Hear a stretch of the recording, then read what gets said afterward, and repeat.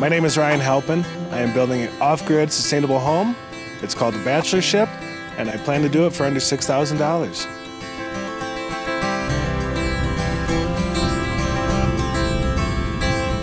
Originally, I found this many years ago when I was working at my dad's tire shop back in Wisconsin. It was when green buzzwords were all out, solar, sustainability, self-sustaining. And I was searching that and Earthships kept popping up. I was like, holy cow, this is everything I've been looking for. I just finally found it. Years later, I went to a seminar in Denver that Mike Reynolds put on. Ended up helping with the slideshow. He bought me dinner, margaritas, gave me a book and a t-shirt, and I was hooked. I was like, all right, I'm coming to Taos. I'm gonna be hard to get rid of. 3 years later, here in Taos, New Mexico, I have purchased land and started building my own place. I moved out here mid-June of this last summer, started tire work as far as laying it out and pounding the tires full of dirt. I was 2 weeks away from getting the roof on this October, and I had a backhoe driver incident, so I'll just leave it at that. So at any rate, we took 60 tires down, and now I have to repack 60 to 70 tires and get to the point where I can put the roof on. It should have been by Thanksgiving, but I hope to be in by early June as far as enclosed,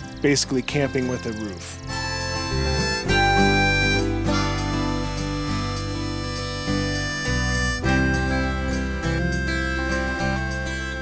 This is going to be the inside of my Earthship-inspired Bachelorship. We got the tires that are packed full of dirt, packed to a point where they're about 90% compacted, so they're pretty stiff. Each one weighs about 300 pounds when you get done pounding them. So with that amount of weight coming down on them, it's important to have them staggered so they lock into each other and give you that structural integrity and support that the walls should give you. I got the tires from right in town here. There's 2 tire shops that were more than happy to let me take them. I worked it out with them like, hey guys, I will stack up. I will make, this will be a prettier pile than it was when I got here. And sure enough, it was. And every time I came, they were pretty happy to see me. Once we get the tires packed out, we then get into it with an adobe mixture. This is just to save money. A lot of places you'd use concrete, but I don't feel like concrete is necessary out here. I have all this adobe dirt at my disposal. So haul out a pile of sand, get some straw, cut that up, water, adobe, and just start throwing fastballs into the tire work. Once you do that, you can also put rocks in, and that way you're not using near as much adobe mix. And then I'll keep going with that adobe work until it's flush with the tires, and then at that point, I can start plastering it over. That's gonna cover up the tires, alleviate any concern of off-gassing from the tires.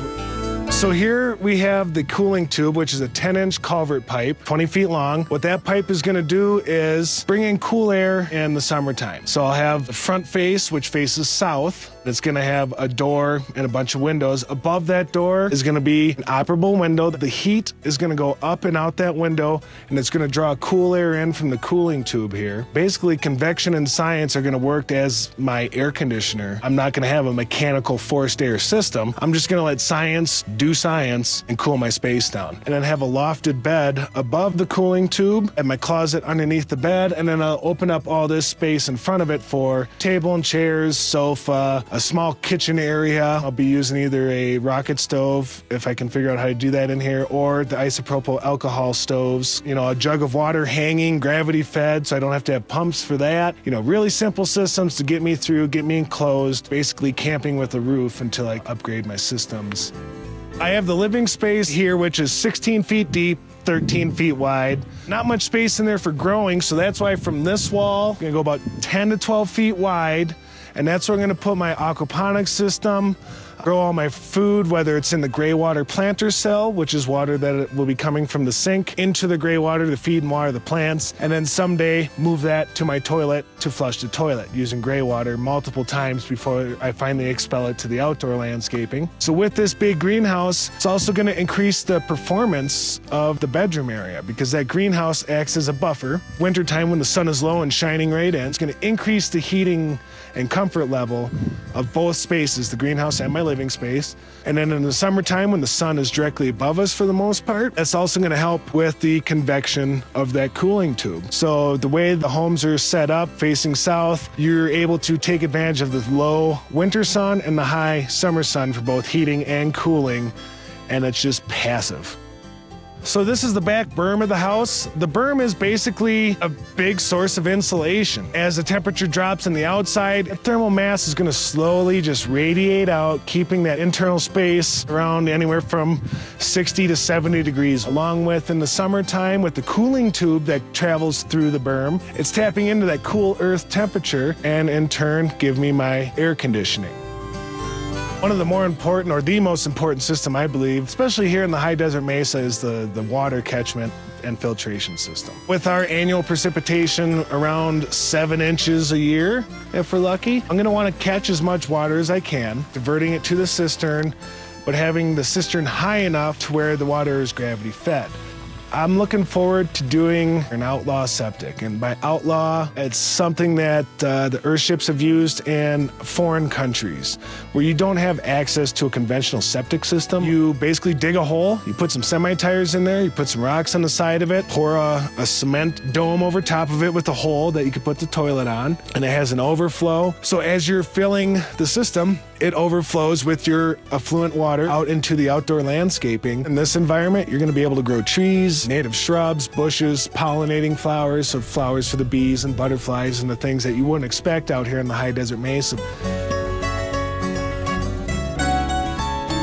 I want to be able to show people that it is possible on a low budget to take control of your life. You know, I was on the grid, living in an apartment, working 40, 50 hours a week, short haircut, shaved face, tie, and it wasn't for me. Moved out here, started doing this. I was like, okay, I can be my own boss. I can set myself free as far as my living arrangements and do it in a way that's going to actually benefit the environment. You know, humans in general are bad for the planet. You know, just our daily life in a normal city or town, it's just all around destructive. This is a way to where you can live but still give back to the environment and take care of it, allowing it to take care of you as well. The message I'd like to get out there is just no matter what situation you're in right now, whether you're already working towards this type of lifestyle or are just viewing this video for the first time, it's possible to get to this point, but it's baby steps. Like I said, I was clean shaven, working in a corporate office, and I just slowly started to reduce my amount of plastic. Like I would only allow myself 5 items that had plastic every time I went to the grocery store. So that would drastically start reducing my waste, but it also, you know, made my diet better because I was getting fresher fruits and vegetables instead of the plastic wrap stuff. Little steps like that. Or if you live in an apartment complex, see if they can start a compost pile for everybody to use.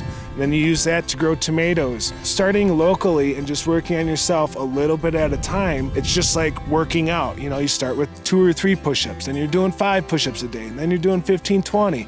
And next thing you know, you're pounding tires, building your own self-sustainable home. Any baby step you can make, it just starts snowballing and you can make a difference. So just be the change. Do what you want to see in the world. If you enjoyed that video, hit the like button. If you're new here, subscribe to the channel for more videos similar to this content. Right now I'm in Joshua Tree, California. If any of you guys are out here in Joshua Tree, tweet at me at Dylan Magaster and let's go on a hike.